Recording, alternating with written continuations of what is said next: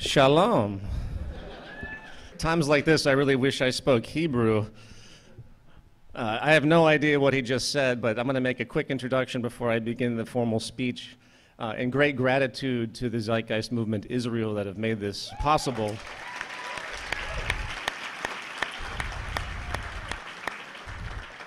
So, as you all know, my name is Peter Joseph, and I work with an organization called the Zeitgeist Movement. And while most of my talks, as you also may know, are about inherent economic inefficiencies which are fueling the majority of the civil unrest and ecological abuse and general deprivation we see in the world today, coupled with highlighting existing yet unapplied scientific realizations that could solve such problems in general, not to mention creating, in effect, a new societal design originating out of another form of thought that would virtually guarantee environmental and social sustainability if implemented. The central focus of this talk is a little bit more temporal, and it's different, basically, than any other talk I've ever given. The title of this presentation is Defining Peace, Economics, the State, and War. It's divided into 4 sections. The first is entitled The History of Human Conflict and the Human Nature Debate. As the evidence will show, the stubborn concept that we humans are inherently and inalterably aggressive and territorial will be addressed, finding that early societies actually did not engage in mass warfare, and that most conflicts, especially the large-scale mobilization we see in the modern world, are actually the result of conditions, real or contrived, that lure the human being into a position of aggression. This will then lead us into the consideration of our environmental condition and the structural and psychological modes that encompass it, leading to the understanding that when it comes to war, the condition as we know it is set by the state, generally speaking. Part 2, the state, character, and coercion. We will consider the origin of the modern state and its characteristics. What has been found is that there's an average set of qualities that pertain to these concentrations of power. Moreover, and more profoundly, the influence of the state on the values of the culture will be addressed, especially regarding loyalty, patriotism, and in effect, how easy it has been for a very small number of political and invariably commercial interests to entice the public that their wars are moral, right, and beneficial.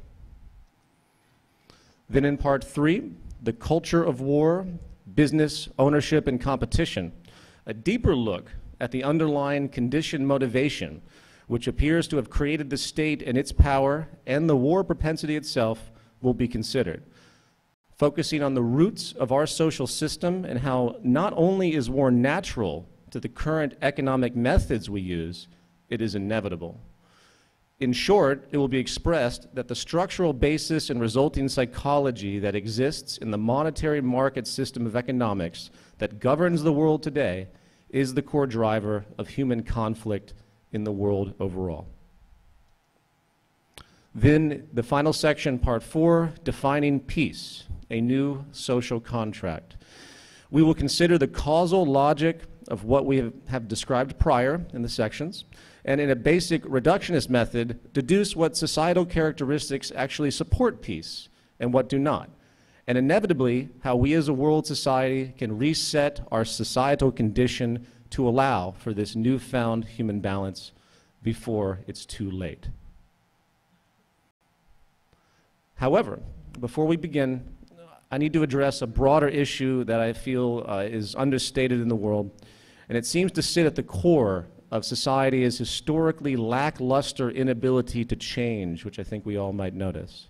Not only in the context of global warfare, which we see as almost natural in the world today, unfortunately, but also with respect to common sense social changes for the better, which are systematically rejected without legitimate logical defenses. Very simply, it appears that traditional sentiment is constantly in conflict with emergent knowledge. For example, once an ideological institution is established, usually with the basic consensus of the population at large, a time immemorial distinction emerges, which implies that this practice or belief is now empirical to the human condition and will last forever. We see this characteristic in religious, political, and economic thought most pervasively, but overall, no intellectual discipline or social advent seems to be immune. Even those who call themselves scientists, claiming to hold dear the vigorous ethic demanded by the scientific method, often fall victim to traditional biases and erroneous loyalties, skewing their findings. And those loyalties are almost always born out of traditional, customary culture and its dominant institutions with which those personalities are groomed. I think Dr. Gabor Mate put this issue very well. It is simply a matter of historical fact that the dominant intellectual culture of any particular society reflects the interests of the dominant group in that society. In a slave-owning society, the beliefs about human beings and human rights and so on will reflect the needs of the slave owners. In a society which is based on the power of certain people to control and profit from the lives and work of millions of others, the dominant intellectual culture will reflect the needs of the dominant group. So if you look across the board, the ideas that pervade psychology, sociology, history, political economy, political science, fundamentally reflect certain elite interests. And the academics who question that too much tend to get shunted to the side or to be seen as sort of radicals. A cursory glance at ideas which were once considered absurd, impossible, subversive, or even dangerous, which later evolved to serving human progress, shows a clear pattern of how wrong we can be in our loyalties. Hence, it is axiomatic to say that many ideas which will enable progress and benefit society in the future will be hideously opposed and fought in the present day. And it seems the more broadly beneficial the new idea in hindsight, the worse the initial reaction is by contemporary culture. A classic case in point is the gruelingly slow recognition of the mechanistic nature of scientific causality in the world. An understanding and method, by the way, which has literally facilitated every single attribute of human progress in history, from the solutions of disease resolution to the advent of abundance-producing technology, to our understanding of the human condition itself and how the planet works. The scientific method, which is really the materialization of logic and application, was not only met with the most heretical condemnation by those institutions of political and religious power historically, it is, I'm sad to say, still rejected today in many areas of thought and application. Anti-science perspectives tend to reside with issues of supposed morality, argued in a vast wasteland of subjective perspectives. A classic example is the highlighting of technological advances that have been used for detrimental purposes, such as weaponry, which of course clearly has nothing to do with technology, but with the distortion of motivation by the culture who's using it. A more sophisticated claim is that the scientific method is simply not objective. You will find this view held by early Western philosophers like Thomas Hobbes or Robert Boyle, if you're familiar.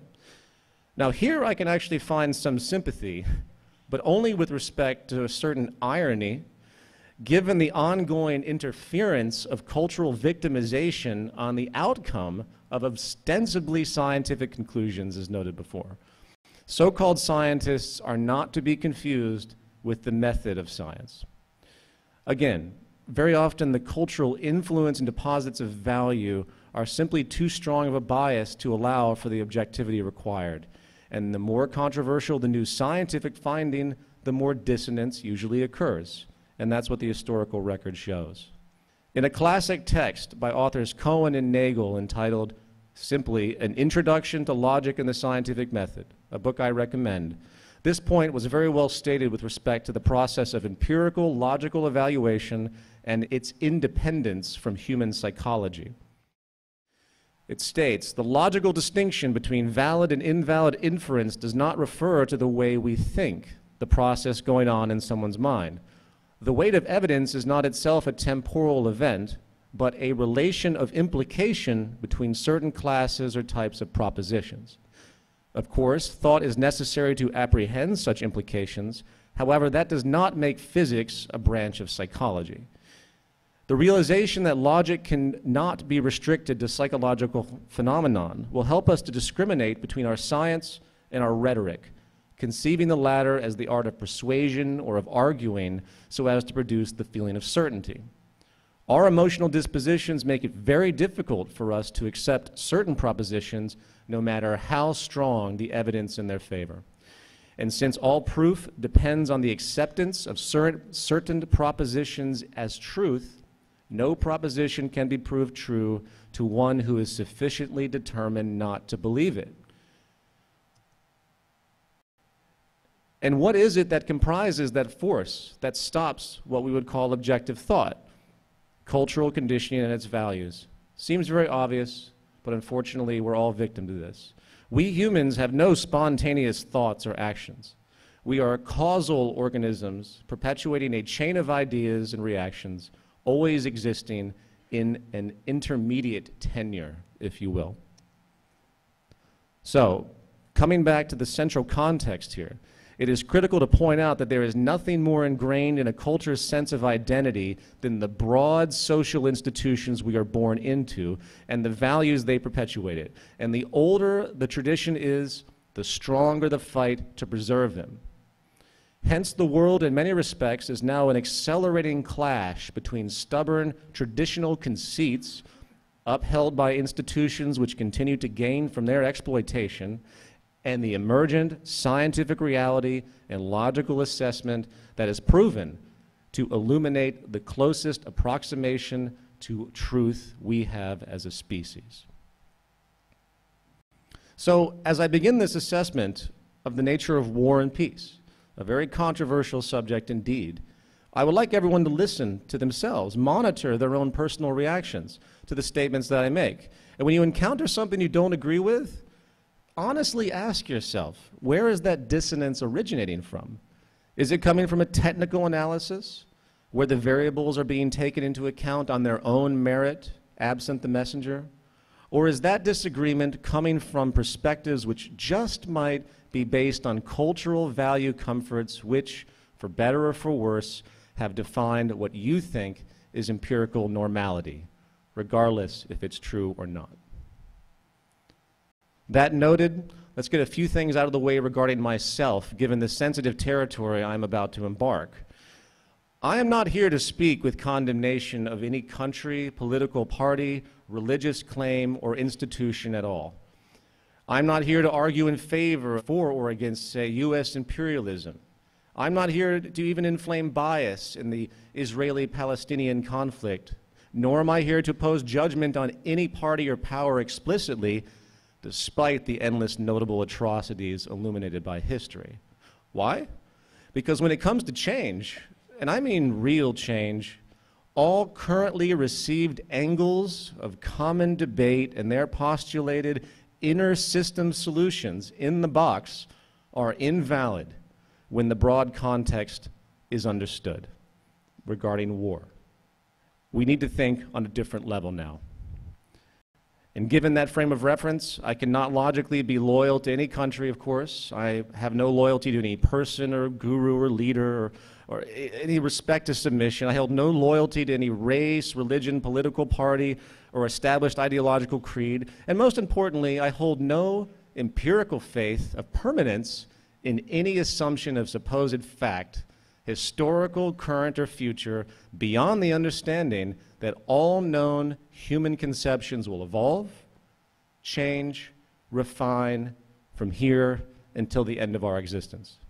The only constant is change.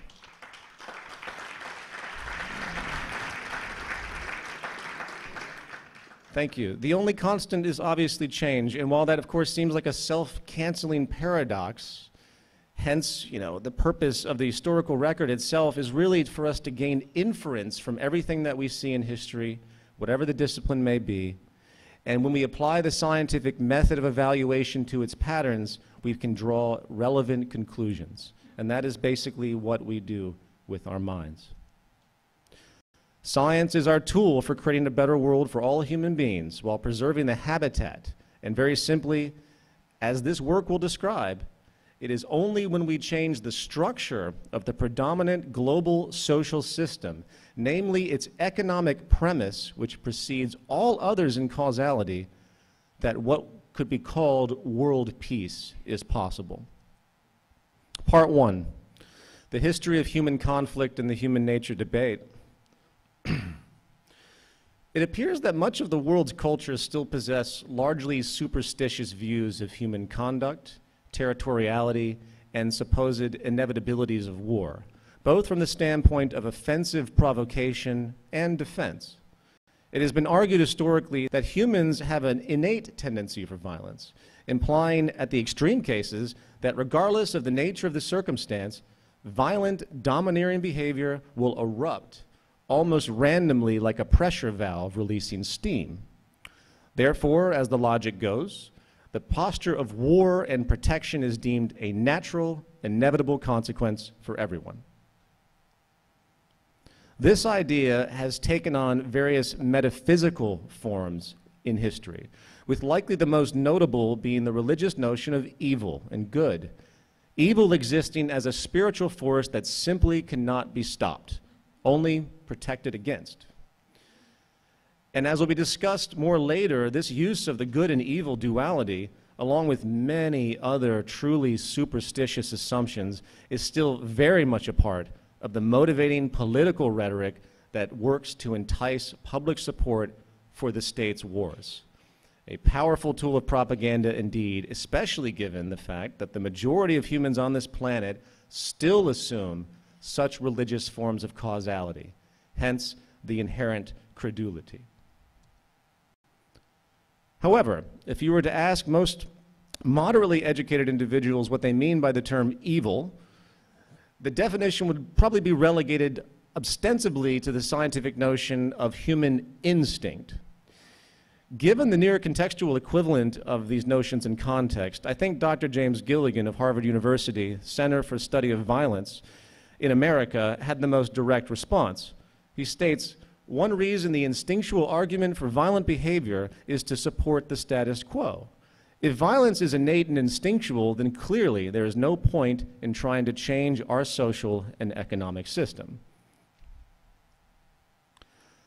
So what does history and modern science really show with respect to the human sociological condition regarding patterns of violence with respect to the human nature debate?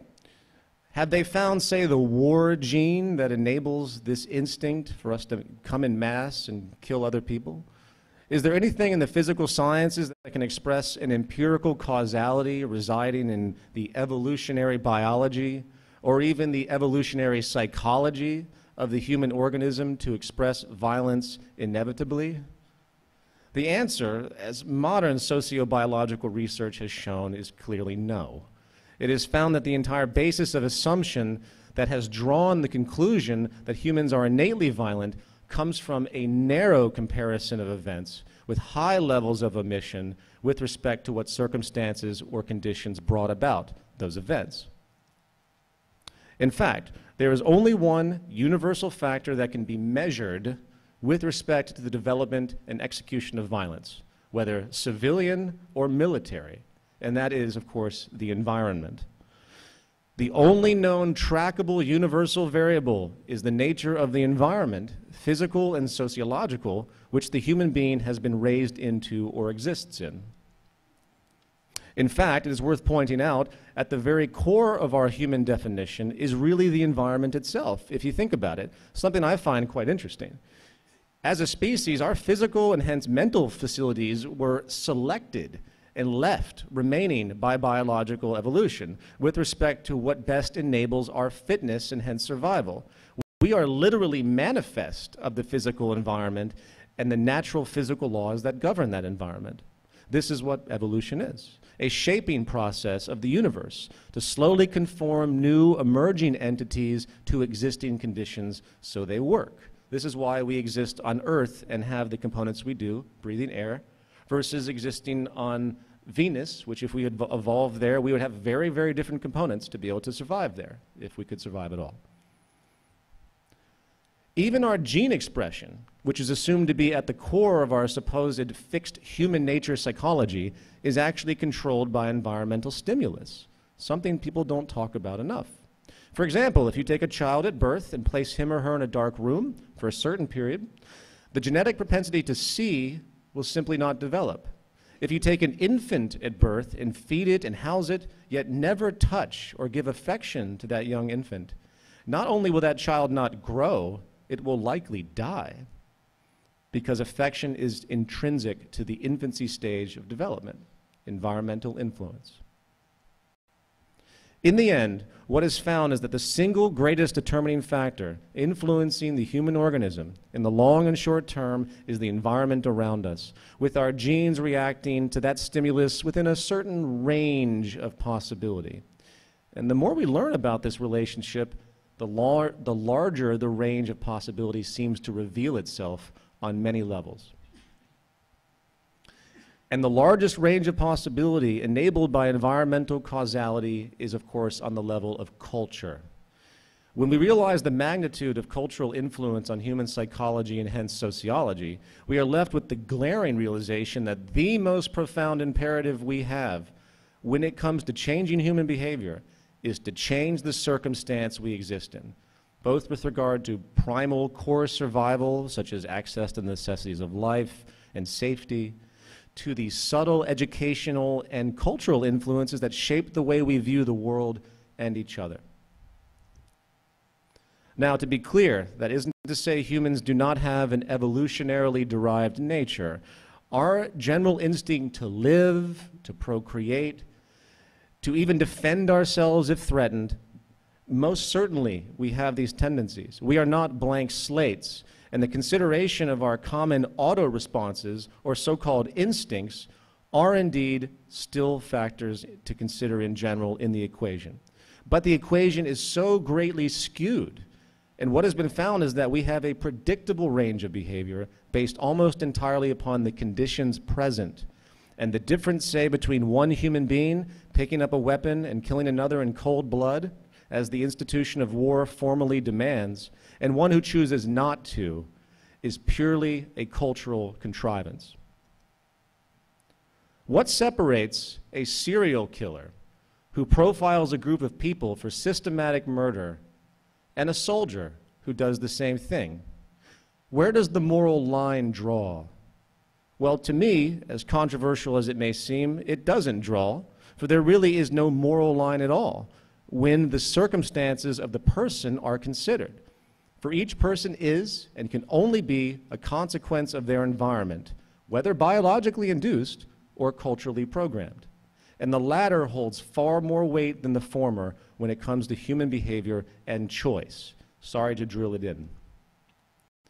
And for those who might think such a notion, as I've just stated, is dangerous and cold, no morality, perhaps with the assumption that we humans require some type of moral guidance for civility, such as the traditional religious commandments, such as thou shalt not kill. Well, I ask you from a more pragmatic standpoint, have these age-old ideals done anything to stop the seemingly endless global violence, human abuse towards each other, and the anti-human exploitations that exist on a daily basis? The answer is obviously no. Imposed philosophic morality will not save the world.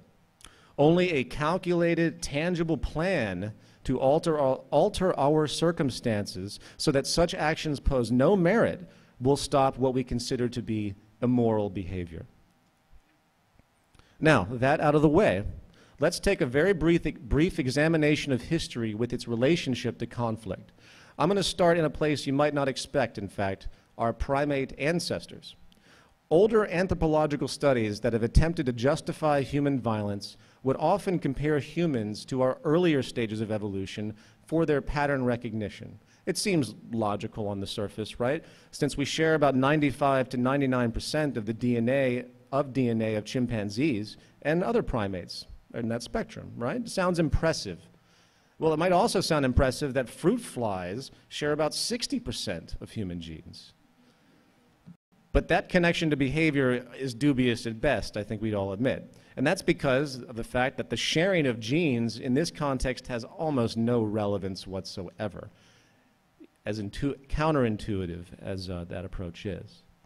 Regardless, there are indeed common behaviors relating to violence we do see between human society and primate society, non-human primate society, such as social stratification, even peer murder, elements of organized violence, revenge reactions, trust and antitrust responses, and a number of other reactions that we certainly recognize in our own species. Yet, like human culture, they also show unique variations and exceptions to this behavior based on experiences and conditions, which makes such notions of trait universality difficult to diagnose empirically. For example, an anthropologist and neuroscientist at Stanford University who spent decades studying a baboon troop in Africa was amazed to witness a social transformation in this troop after the alpha males of the group became poisoned by accident and died, leaving only the lower, less aggressive classes in the troop. This removal of the alphas and their troop dominance apparently transformed this group into one with much lower levels of violence, aggression, much lower levels of aggression than he had ever seen before. And not only for that existing generation, even a decade later, due to this environmental cultural shift in the troop, they still maintain low levels of aggression, even when they acquire new males that migrate from other troops who have those normal aggressive tendencies. They are actually able to condition those new members into equally lower patterns of aggression on average, hence the cultural conditioning. It's a very unique finding. Of course, does that mean that baboons can be conditioned to wear business suits and drive cars to peace rallies and sing John Lennon's song Imagine? Of course not. We're dealing with a range of behavior, and therefore the pertinent question becomes, what is the range of the human being? It appears that the more simple the organism is in biology, especially its cognitive development, if there is any, the less flexibility it has. The classic example would be ants, who show steadfast, predictable behaviors almost to the extent that they are mere chemical machines, unfolding in an automatic way. But the more complex the organism, generally speaking, the more versatile. And if you examine what we understand now about human brain evolution, from its reptilian status to early mammalians to the late mammal changes, reasonable evidence suggests that the current state of our cerebral cortex, especially the neocortex, is what enables a very unique adaptive understanding and flexibility we take for granted in human society or even don't recognize. This is also clearly evident in the vast, varied cultural expressions we see and have seen in the world historically. It is a unique thing where on one side of the planet you can have pacifist communities with little to no violence, while on the other side, systematic daily slaughter. Given no evidence to support true psychological differences in, say, races, only the regional conditions and culture can explain these vast differences. And this leads me to a general history of human society and warfare. Likely the best place to start is the vast period of human existence as hunter-gatherers before the Neolithic Revolution and the advent of agriculture and common tools, which was roughly 12,000 years ago. We often forget that 99% of what we define as Homo sapien, us, existed in largely non-stratified, egalitarian social structures with low levels of violence, and the pattern of mass mobilization for warfare as we know it virtually non-existent. In fact, the few hunter-gatherer groups that still exist today in isolated pockets still show support for this general peaceful manner.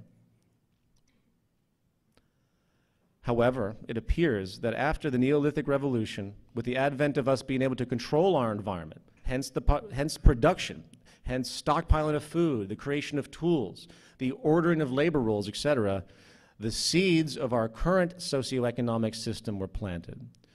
For example, it is easy to see how the basic concept of value, as derived from one's labor, manifested a protectionist and reciprocal system of exchange of labor and the like, even though such value and market notions were not formally realized until the 17th or 18th centuries, classically speaking. And as this progression continued from the Neolithic Revolution, the passive, often nomadic lifestyles of the hunter-gatherer slowly became replaced with the settled protectionist tribes, and then eventually localized city-type societies.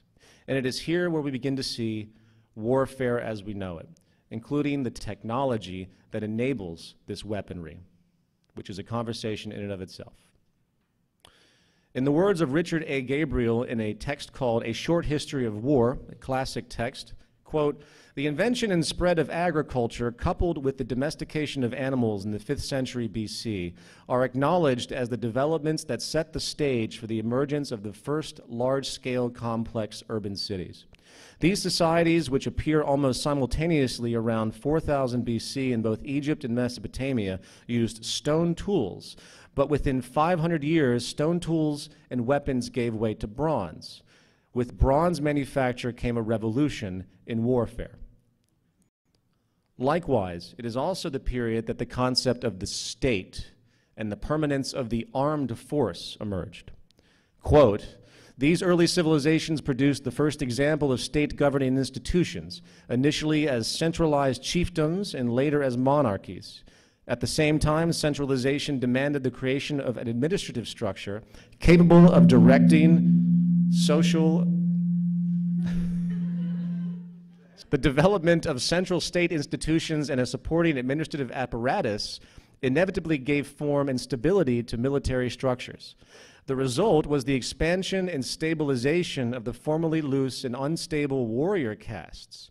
By 2700 BC, in Sumer, there was a fully articulated military structure and standing army organized along modern lines.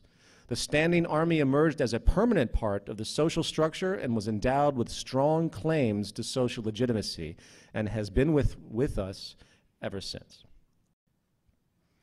And of course, since that time of those early forms of modern civilization, there have been thousands of wars, most of which have to do with the acquisition of resources or territory, where one group is either working to expand its power and material wealth or working to protect itself from others trying to conquer and absorb it. And obviously, this is essentially still the same state of affairs today. And the question to be asked is, why the persistence of the tendency? Where is the root origin? What motivates an army to kill in a controlled, cold manner for the sake of really the state's benefit, if you think about it? As will be expanded upon as we continue this talk, the tendency for war is not a universal human trait that demands expression, but a very sensitive vulnerability to one's sense of social identity, sense of acceptance, fear, and general personal concern, which, if properly organized, can be manipulated into the service of one group over another. The human nature debate regarding violence, which shows no universals, as stated before, does reveal a highly probable response tendency when certain environmental stimulus is presented to the human to generate fear or offense. And what has been set in motion since the early period of modern warfare is not some anomaly of human society, nor does it appear to be, as denoted before, an unstoppable human tendency. Rather, as will be discussed, it appears to be a natural characteristic of one, the function of the state institution and its inherent need for control, along with the core of its origin, the foundational economic assumptions of resource scarcity, superstition, and the psychology it perpetuates. Part 2, the state, character, and coercion. Since the very nature of modern warfare is almost universally representative of a larger social entity and governmental apparatus known as the state, let's consider its basic characteristics in general. The first to note is its basis in self-protection, obviously. Since the state was born out of tribal sovereignty, where independent authority is claimed over a geographical area, a region which, in all frankness, had to have been stolen from some other group who likely claimed the same thing at some point, the issue of protection is, in fact, inherent and consequential.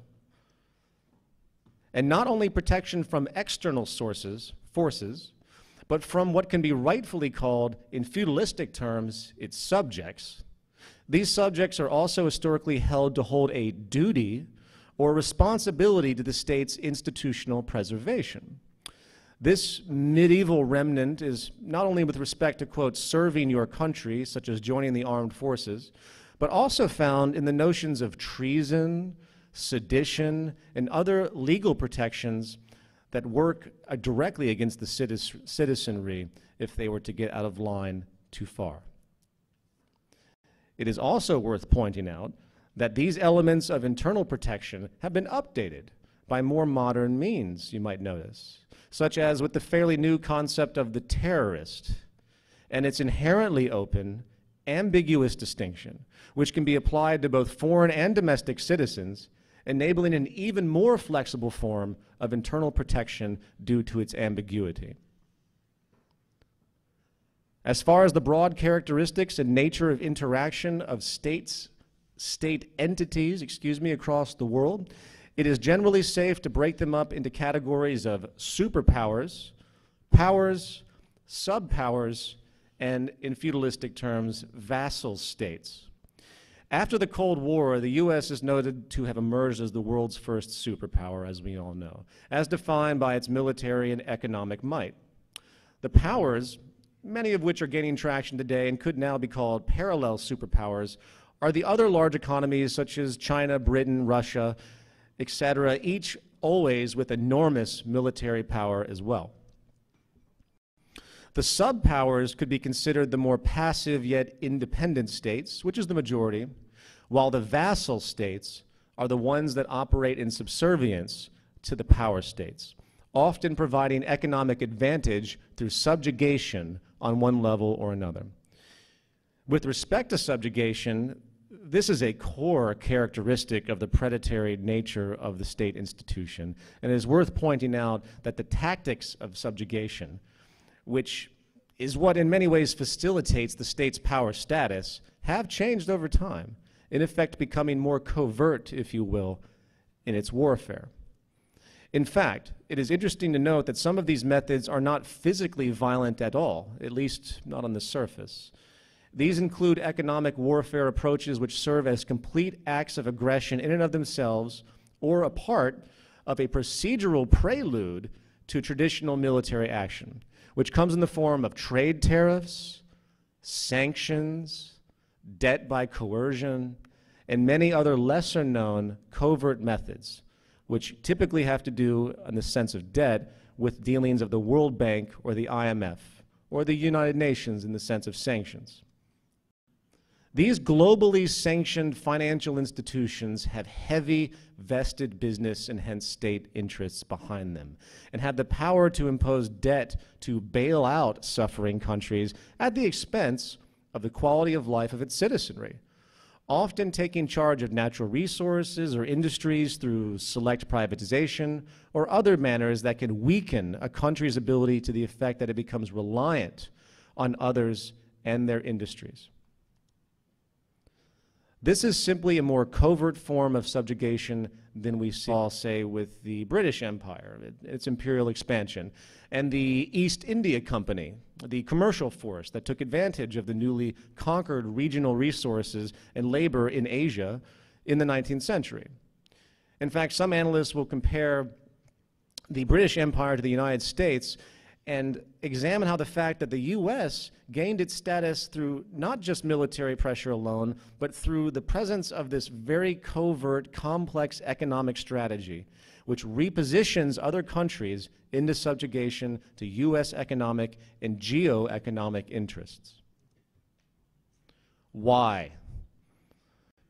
Because, as will be addressed in more detail in Part 3, despite the superstitious rhetoric to the contrary, the state is nothing more than a manifestation and extension of the economic paradigm. It is an economic entity in its purest form, and this is something many today seem to not fully understand. The conduct of the state is based around methods of resecuring itself by whatever means necessary. Those who condemn, for example, the United States as a corporate commercial state empire, as though such a disposition is an anomaly of state power behavior, are not taking into account the very economic premise upon which it is based, as we will discuss as we go along. Now, those basic issues aside, let's now hone more into the coercive tendency of the state with respect to its war posture. Since behind the state, as with any institution, are human beings and their values, the issue of mass conditioning to support the state's integrity is paramount to its survival.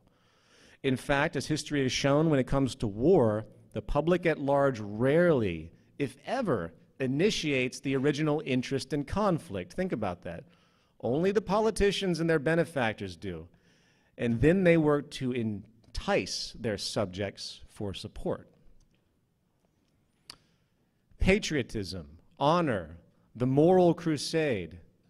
The first thing to notice about all state wars in preparation and their facilities is that they never express themselves as being offensive, only defensive.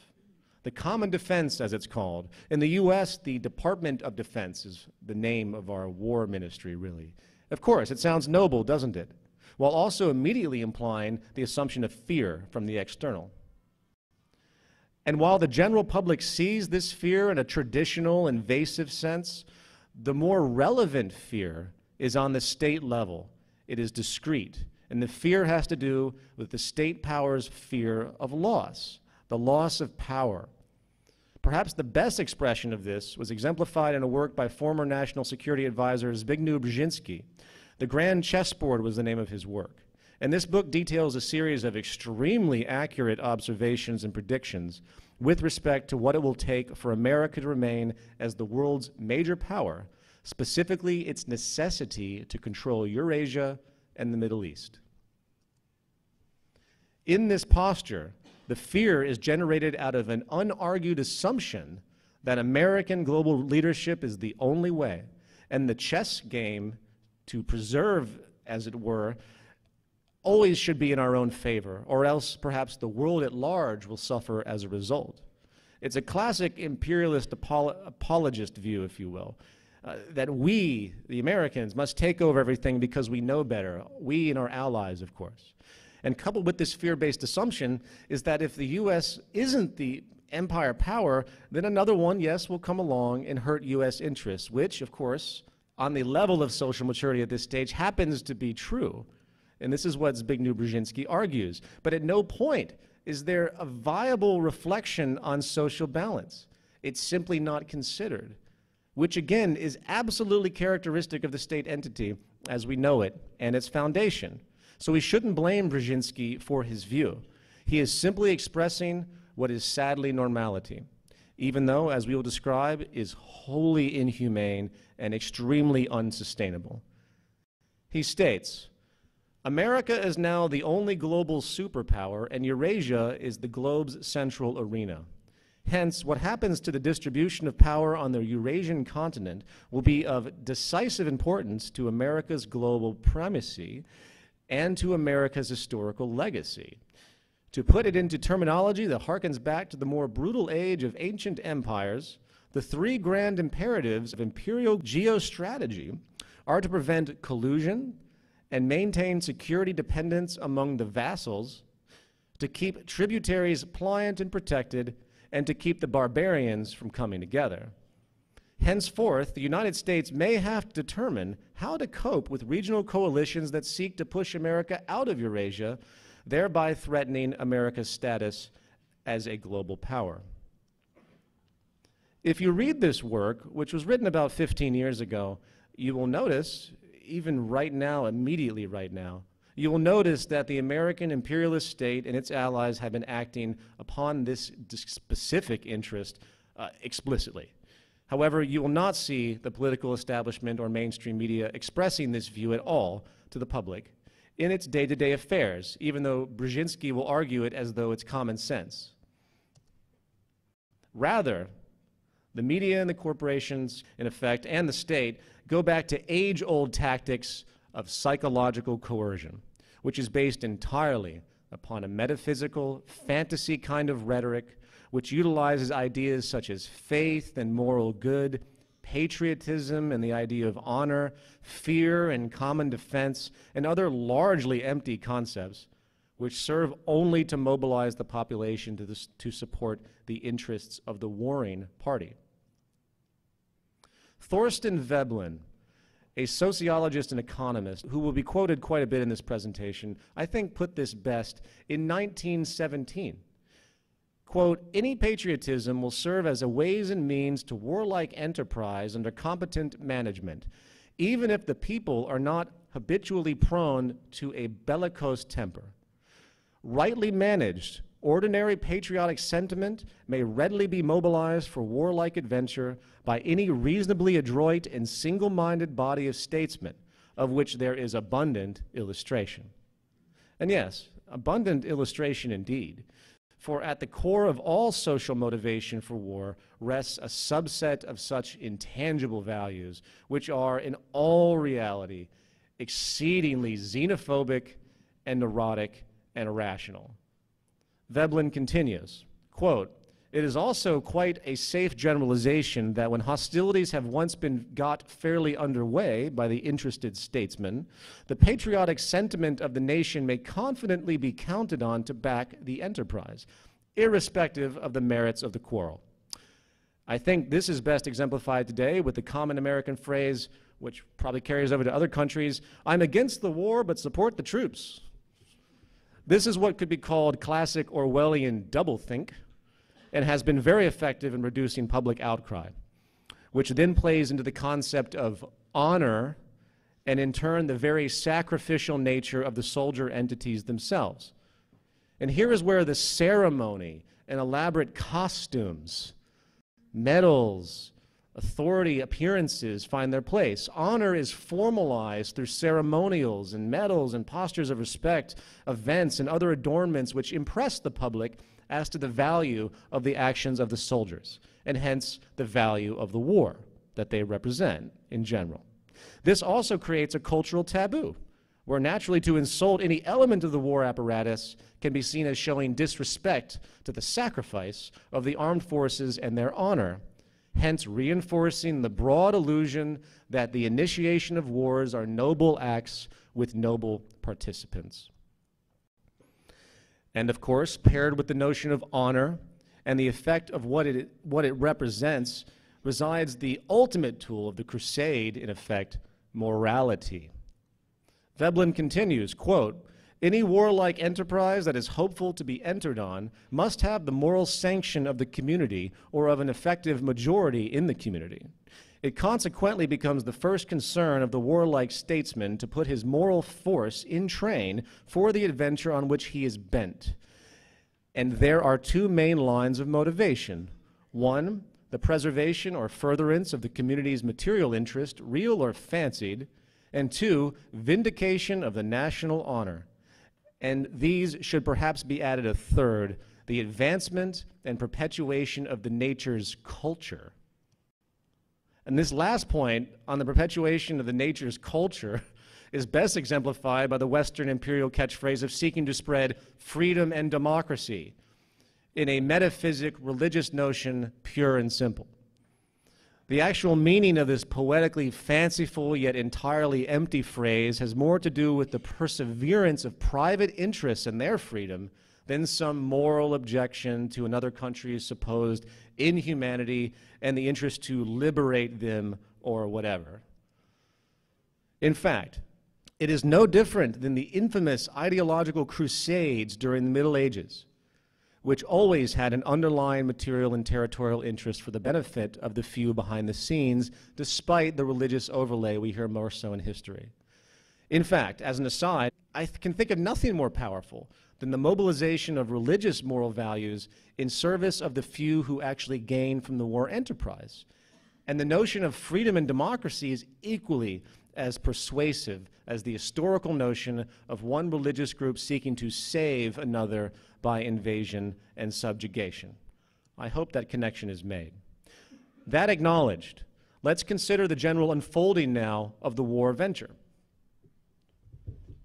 With the seed of patriotism and ongoing reinforcement of sentiment in a given population whose political constituents seek to motivate for war, the first step is usually an event that creates a direct imposition of fear, That's coupled with a violation, of course, of the national honor metaphysic. Zbigniew Brzezinski understood this well, and he stated on the issue, quote, "The attitude of the American public toward the external projection of American power has been much more ambivalent. The public supported America's engagement in World War II largely because of the shock effect of the Japanese attack on Pearl Harbor. And as America becomes an increasingly multicultural society, it may find it more difficult to fashion a consensus on foreign policy issues, except in the circumstance of a truly massive and widely perceived direct external threat." And again, this can be not only a threat in a real sense, but also a metaphysical one, in the sense of intangible moral honor or outrage. And if we go through history, say the United States wars, as an American, this is the history I'm most familiar with. If we go through the United States wars, we find that the point of provocation that leads to war is almost always of a minor nature in proportion to what follows, exacerbated entirely by the irrational moral outrage and honor neuroses that leads to seeking retribution and revenge, manipulating the public to believe such things. From the Mexican-American War, for example, of 1846, that began with a scuffle along the then Mexican domination of Texas, the news reports proclaimed off the cuff that Mexicans are killing our boys in Texas, plastered all over the news. In this little war, stealing land from Mexico costed 30,000 deaths in total over the course of a few years. 30,000 deaths. And that's a long time ago. The Vietnam-American War, which was provoked by a supposed torpedo attack that didn't kill anybody, yet opened the public support for an involvement that killed about 3.5 million humans. Nearly all of these imperial wars, including the inclusion of the U.S. in world wars, pose proportionally nominal infliction statistically, is the point being made here, yet grossly amplified by the public's jingoistic reactions. In fact, the basic sociological understanding was formalized in a CIA-created plan called Operation Northwoods when the U.S. was seeking an excuse to invade Cuba in the 1960s. So they planned to conduct a series of terrorist attacks internally and then blame them on Cuba for the sake of public perception and support, hence exploiting their moral outrage and fear. This is public record. And of course, dare I add, the king of all modern religious events, one that provoked every level of moral outrage, honor, patriotic neuroses, and the like, the events of September 11th, 2001, proves beyond any doubt that the causality of a given provocation need not have any true bearing on the actions that follow by the state, given enough shock and jingoistic fervor. Even if the U.S. government's official narrative of this event was absolutely true, 100% truth, the actions of the U.S. government and its allies that followed the event have nothing to do with anything that relates to the event itself. Absolutely nothing, if you paid attention.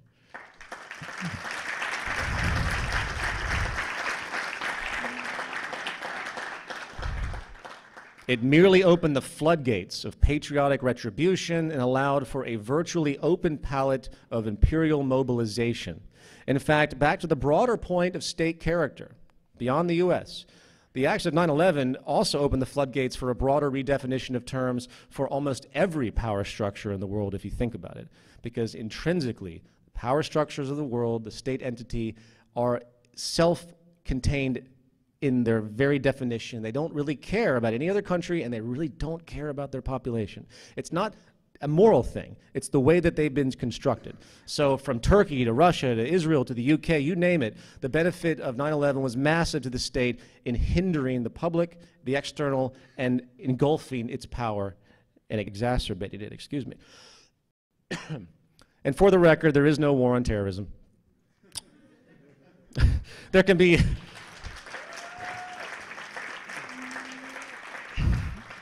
There can be no such thing as a war on an abstraction, and that has no universally operational premise. It has no location, and even worse, it has no universal notion of success. Not to mention, all acts of so-called terrorism are statistically invalid with respect to true threats to human society and public health. But that's for another conversation. Trillions of dollars being spent on an affair when we have people dying of so many other things that money could take good use with. But we all know what the real intent actually is. The real war being waged is actually on problem resolution and human harmony. The real war is on a balance of power and social justice. The real war is on the institution of economic equality. Unfortunately, social stability is not a sought characteristic of large state enterprises, for it affords no advantage. The true tool of terrorism is not as an act of violence by an incredibly small, desperate subculture, that does exist, but a tool of excuse by the state for further power consolidation, foreign and domestic. I won't drill it in. And, as I complete this section of the talk regarding societal manipulation by state powers, for the purposes of reinforcing state integrity at the ongoing expense of other states and its subjects, I'm often asked, what defines social cohesion now and community trust? And isn't patriotism and national pride a positive force on some level in general? Well, if you think about it, nearly all notions of community have basically been overridden by the ever-dividing premise of market competition and the privatization of everything. And there's very little left in the world that instills structurally social capital and community trust anymore. Very little. So even the so-called egalitarian states of the world, Norway and the like, Sweden, they're showing large patterns of imbalanced growth now. Income equality, and hence their loss of community as well. It's getting worse and worse, in other words. So for internal purposes, it could be said that patriotism does serve a role, since it's the only thing left, but only within the interests of the isolated community. However, I'm sorry to say, this tribalism can easily be turned around against other forces in the same logic. I'm sure there was great camaraderie and interpersonal support occurring with the 10 million strong Nazi army. But that nationalist cohesion also facilitated naturally one of the largest examples of social destruction and division in the modern world. On a different level, on a final note of this point, in fact, our economies are of scale, and they're inherently international by nature. They have to be. Patriotic nationalism has no place in our technical, earthly reality on any level, especially in this regard. In fact, the state as it exists is really an incredible reducer of technical efficiency when it comes to supporting the human population through production and the like. The environmental respect as a whole is also lost because of the boundaries that are set up. Yes. Oh, thank you. So it really slows down certain attributes and responsibilities inherently having these walls up. It's not economically efficient, and it doesn't gravitate towards actually being responsible towards your environment. And I think we're beginning to see those issues even more so today on multiple levels. Same premise. Even today, the idea of made in America, and I even saw made in Israel while I was here. It's a common mantra for commerce advertising now. Yet, that intention is of an immediate technical inefficiency, for proper good production is inherently a global affair on all levels, including the use of world knowledge. Everyone has contributed to the knowledge. There's no isolated knowledge. It's impossible to assume that only your country could produce isolated things. It's an organism of knowledge that continues to evolve. So in the truest sense of the word, economy cannot have boundaries and restrictions. It's simply too inefficient. You can operate that way, but you're not actually operating in the true sense of earthly management, which is what an economy is, hence the reduction of waste.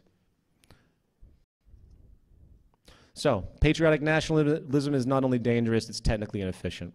True social cohesion can only truly be sustained on the human scale globally, with our loyalties to each other and the habitat and the natural laws of nature. A technical reality, by the way, not a poetic one.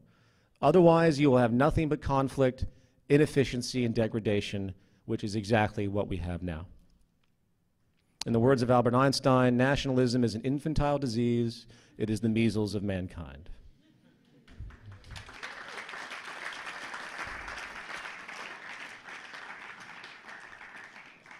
Part 3, a culture of war, business, ownership, and competition.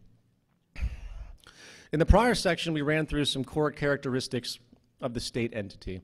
Now I would like to express the obvious, yet grossly overlooked foundational premise of its existence, which underscores the logic of all of its characteristics denoted. When we reflect on the core values of the state and its interest in self-protection, coupled with the general propensity for territoriality and commercial expansion, hence the rotating empires we have seen historically, we find that the core of the institution is really a culmination born out of certain assumptions, namely those that define the foundation of what we call modern economics today, or specifically market economics today. I would like to first point out that when attempting to speak empirically, I see no merit in such terms as capitalism or the free market or socialism or communism or any other ism notions, which, if you think about it, really serve as limits of debate in the discussion of social operation, as they represent, in fact, a truncated frame of reference with respect to our economy and what an economy means. The fact is, the real foundational premise of all of those traditional institutions goes back much farther in time than any traditional economic theorist would admit. And what we find is that the evolution of the economic system we know today has been in lockstep with the ongoing evolution of the state entity. And if we want to diagnose what it is that initiates war, subjugation, territorial disputes, and the like, along with a possible resolution for global peace, we need to step back much farther and examine the very fabric of where our life support and hence dominant personal and social values are derived. As noted earlier, the Neolithic Revolution was a powerful turning point for the manner in which human society organized itself. With the sudden, then hidden understanding of scientific causality slowly emerging, our newfound ability to control our environment and strategically produce more than was available before brought about the advent of a producer class, if you will, and hence the act of trade itself eventually, as labor specialization became a normal, fixed part of the socioeconomic model. This new basis of social organization then eventually advanced into the use of symbols to represent the exchange value of a producer's good in the act of trade, known as money, which in effect really was the introduction of a new commodity in and of itself, an abstraction. This inherent monetary value, an abstract notion of value of paper, even in the gold standard, it was still abstract, led to the concept of investment. And labor slowly became more and more centralized as the corporation or plant was owned and facilitated by the investor class that dealt with the money in and of itself, that could buy the producer. And then, as the natural advancement in science and technology slowly reduced the need for humans as a producer, mechanization, evolving new novel concepts of service and production for the sake of maintaining the now established labor system, a transformation has occurred where the original role of the person has deviated from being a producer harnessing direct trade for personal interest to a vehicle of servitude to the interests of the investment and ownership class. And now today, as a consequence, the most rewarded form of social participation, which, as an aside, actually has zero bearing on the life support processes of the original economic premise itself, is investment. And as will be reiterated in a moment, this consequential ownership class is what currently runs the world, colloquially speaking. Sociologist Thorstein Veblen summarizes this issue from a slightly different angle, but in a very acute way. Quote, "The standard theories of economic science have assumed the rights of property and contract as axiomatic premises and ultimate terms of analysis, and their theories are commonly drawn in such a form as would fit the circumstances of the handicraft industry and petty trade." What he means by that, as a side, are the simplistic notions of the producer early on before modern technology. Continue. "These theories appear tenable on the whole when taken to apply to the economic situation of that earlier time, in virtually all that they have to say on questions of wages, capital, savings, and the economy and the efficiency of management and production by the methods of private enterprise, resting on these rights of ownership and contract, and governed by the pursuit of private gain. It is when these standard theories are sought to be applied to the later situation, which has outgrown the conditions of handicraft, that they appear nugatory and meretricious. The competitive system, which these standard theories assume as necessary conditions of their own validity and about which they are designed to form a defensive hedge, would, under those earlier conditions of small-scale enterprise and personal contract, appear to have both a passably valid assumption as a premise and a passably expedient scheme of economic relations and traffic. He continues, under that order of handicraft and petty trade that led to the standardization of these rights of ownership in the accentuated form which belonged to them in the modern law and custom, the common man had a practicable chance of free initiative and self-direction in his choice and pursuit of an occupation and livelihood, insofar as rights of the ownership bore in his case. The complexion of things, as touches the effectual bearing of the institution of property and the ancient customary rights of ownership, has changed substantially. The competitive system has in great measure ceased to operate as a routine of natural liberty in fact, particularly insofar as touches the fortunes of the common man, the impecunious mass of people. He then goes on to elaborate why, and this is the most critical point, at least in the popular conception, and presumably in some degree also in fact, the right of property so served as a guarantee of personal liberty and a basis of equality, and so its apologists still look on the institution. In a very appreciable degree, this complexion of things and of popular conceptions has changed since then, although, as would be expected, the change in popular conceptions has not kept pace with the changing circumstances. On the transition to machine technology, the plant became a unit of operation, and control has clearly come to be not the individual or isolated plant, but rather an articulated group of such plants working together as a balanced system, aka corporation, under a collective business management, and coincidentally, the individual workman has been falling into the position of an auxiliary factor, nearly into that of an article of supply, to be charged up as an item of operating expense, so that at this point the right of ownership has ceased to be, in fact, a guarantee of personal liberty to the common man, and has come to be, or is coming to be, a guarantee of dependence. He wrote that in 1917. To avoid a seeming divergence, on the broad flaws of the monetary market economy in general, keeping in pace with the specific focus of war here, the state and its evolution from this core economic foundation.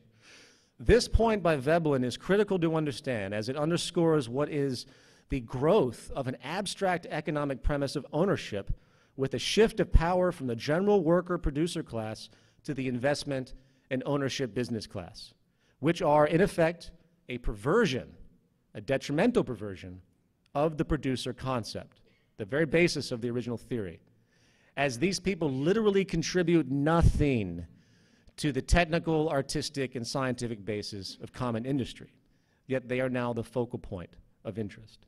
And amazingly enough, due to the power now yielded by this ownership investment class, we have a state entity which not only operates as a manifestation of those values of competition and ownership, but pulls the majority of its governance constituents from the very same wealth, business, and operation pool. Surprise, surprise.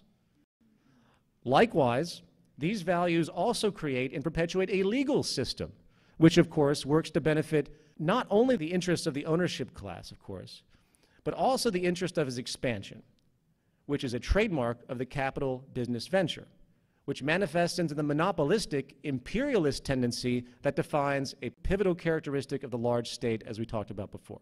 And like business monopoly in the commercial world, the larger in size the establishment, the more it tends to want to increase its size.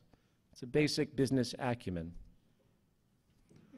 On this issue of ownership, and hence its inevitable morphine into the governance class now, Veblen states, quote, The responsible officials and their chief administrative officers, so much as may at all reasonably be called the government or the administration, are invariably and characteristically drawn from these beneficiary classes, nobles, gentlemen, or businessmen, which all come to the same thing for the purpose in hand.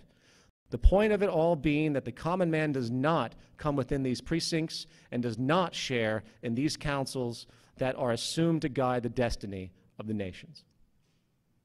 He adds, with respect to the legislative legal orientation to which these beneficiary classes, defined by the ownership investment values, are in control of, quote, it may confidently be counted on that all the apparatus of law and all the coercive agencies of law and order will be brought in requisition to uphold the ancient rights of ownership whenever any more is made toward their disallowance or restriction. There is a strong and stubborn interest bound up with the maintenance of pecuniary faith, that means money, and the class in whom this material interest vests are also, in effect, invested with the coercive powers of the law, which means you're double screwed. Put another way, those factors that enable the upper and ownership class, which have been codified by the near religious acceptance of the rights of property, trade, and exploitation as the practice of social governance, are reinforced by the direct legal governance via the very same constituency that benefits the most by the economic system itself and all its inefficiency.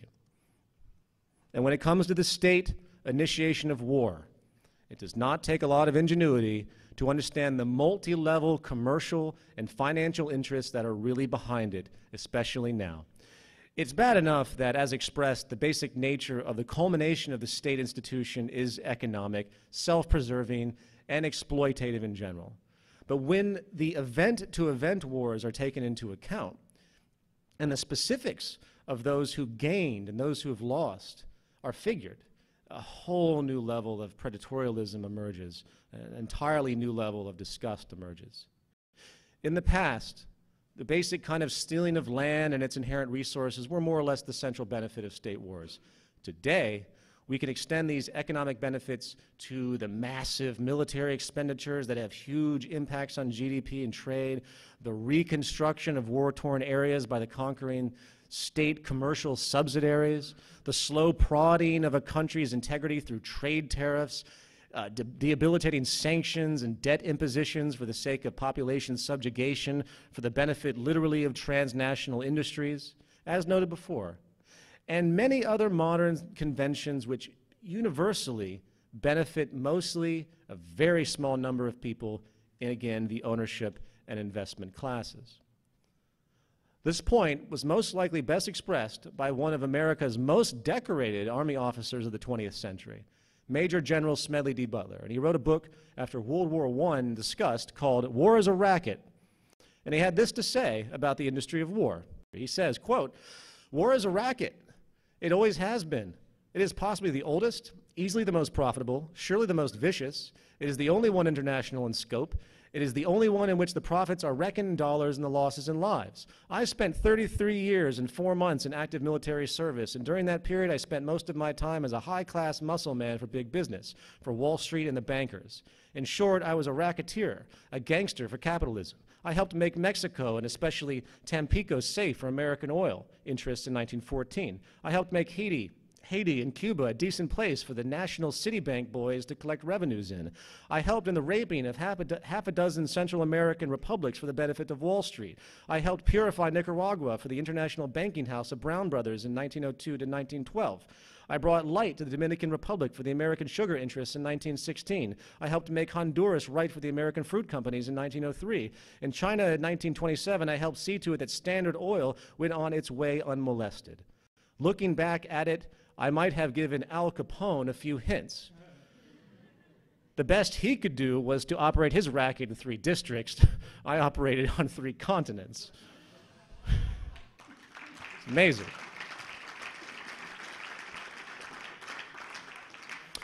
Now, I'd like to conclude this section by pointing out that this analysis is, of course, taking a very broad view for the sake of the global audience that this lecture hits and the relevance as it is in its broadest scheme.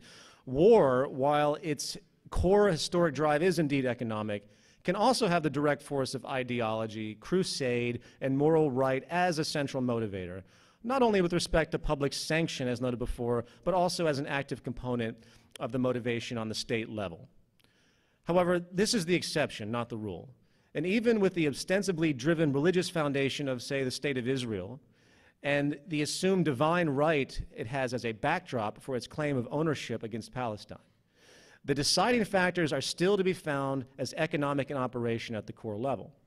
And as will be noted in the next section, peace will likely not come from the interaction of any state or any level of governance by the ownership class and beneficiary class. It will come from the people, its subjects.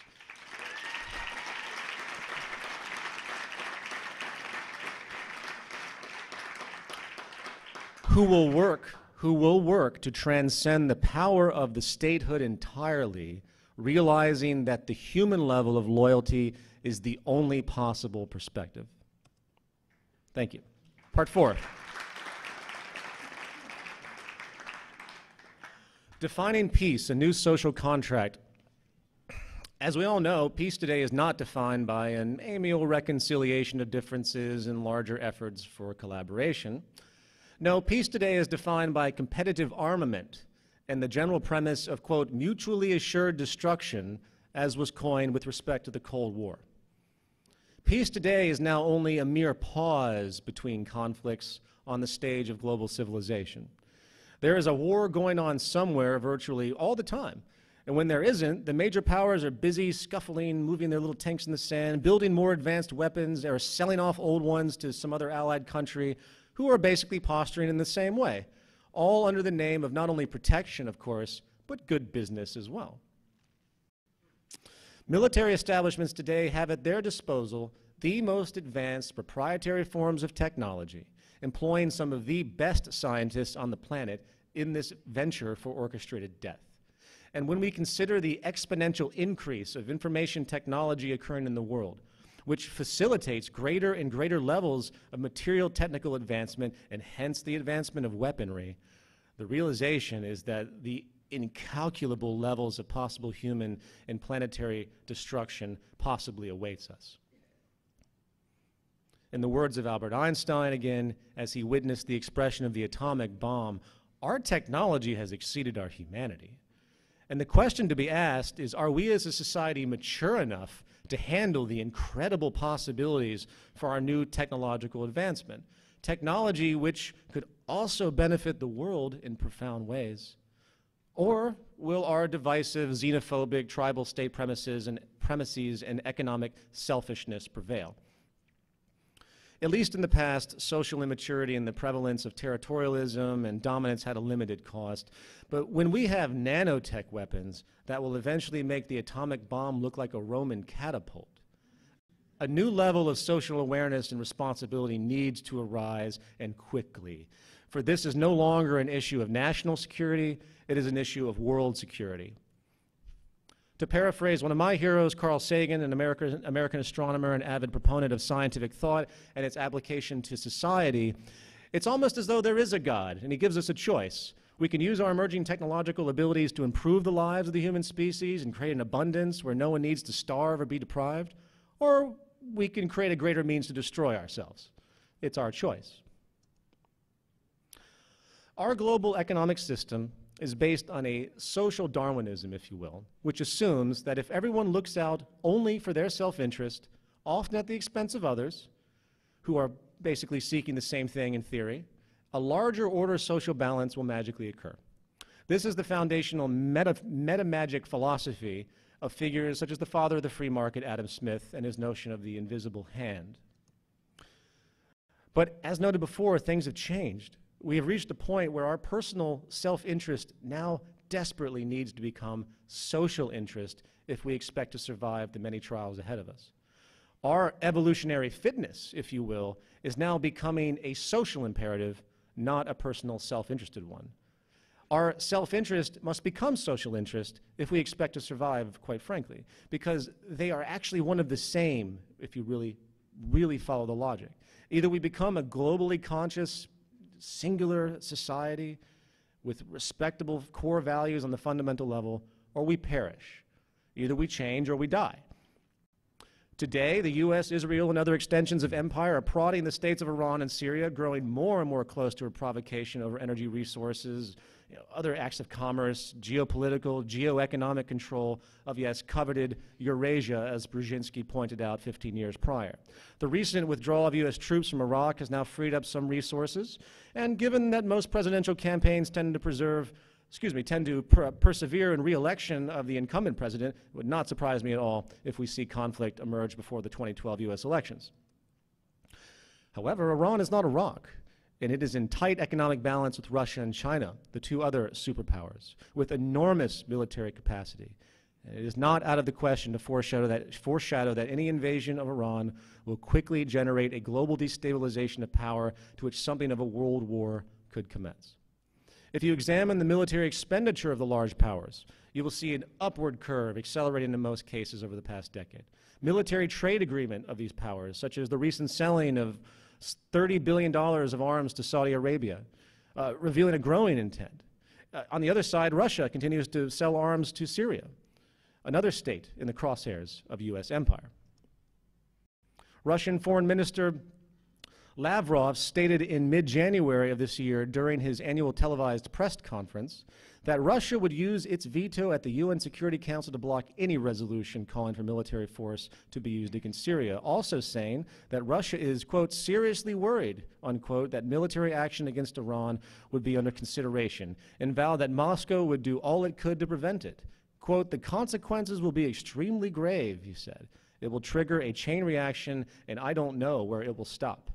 Likewise, in late 2011, a Chinese major general commented, quote, China will not hesitate to protect Iran, even with a third world war, according to NDTV, a Chinese news station. These reactions, of course, make sense, since Iran is a key energy component and deeply ingrained in the geoeconomic interests of those powers in the region.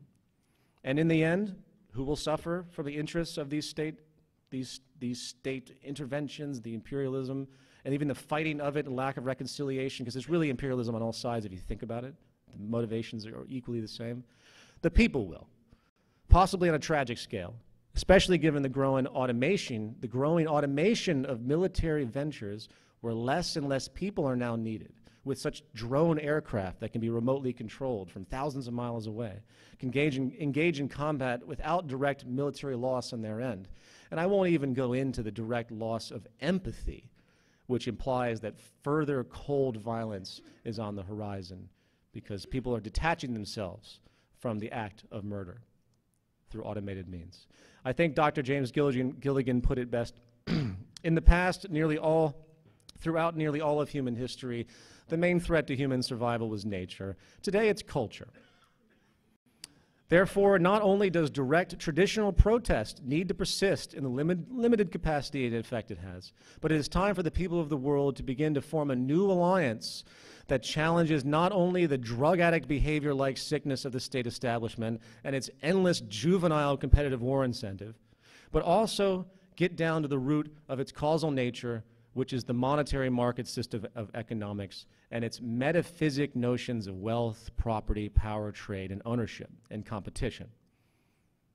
In the words of Thorstein Veblen, once again from 1917, it has appeared in the course of the argument that the preservation of the present pecuniary law and order, with all its incident of ownership and investment, is incompatible with an unwarlike state of peace and security.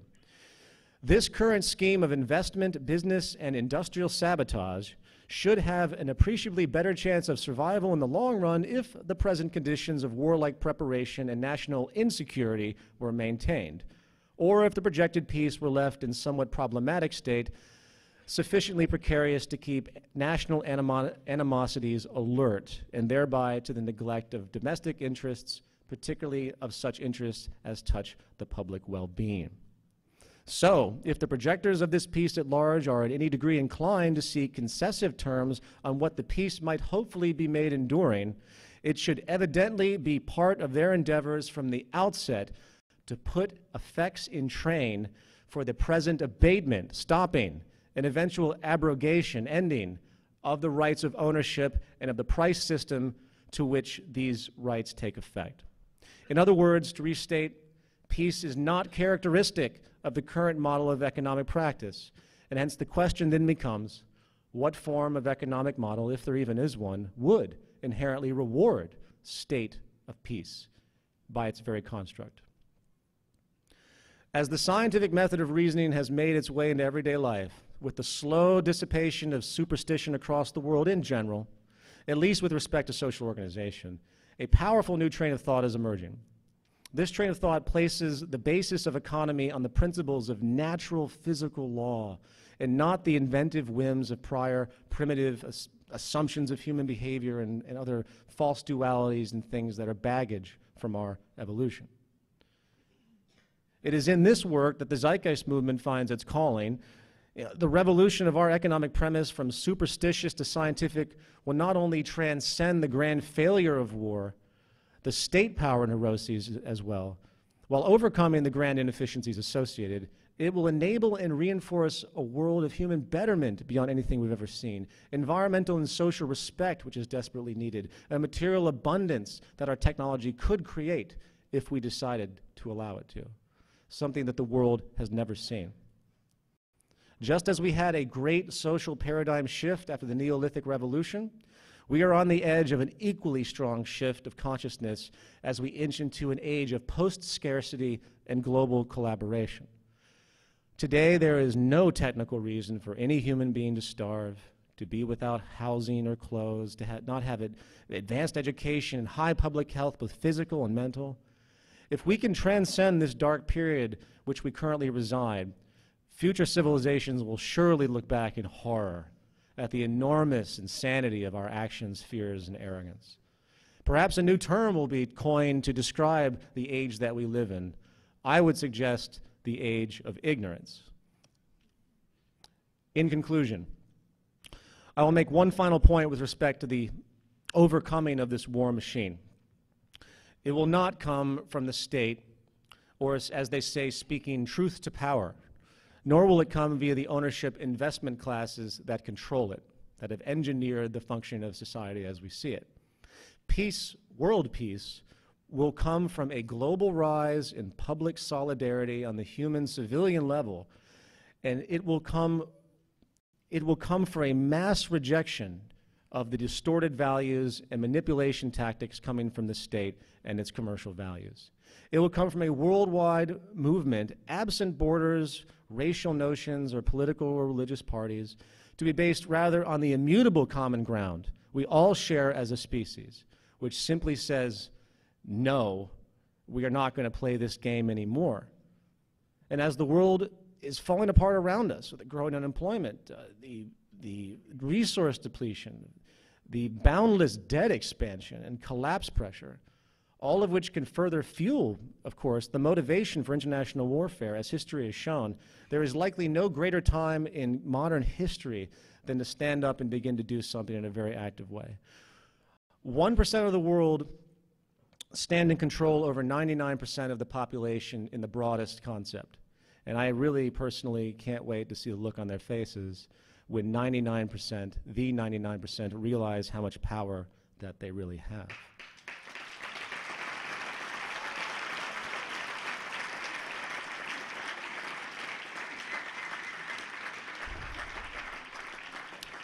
And in conclusion, in the immortal words of Carl Sagan, quote, "The old appeals to racial, sexual, and religious chauvinism, to rabid nationalist fervor are beginning not to work.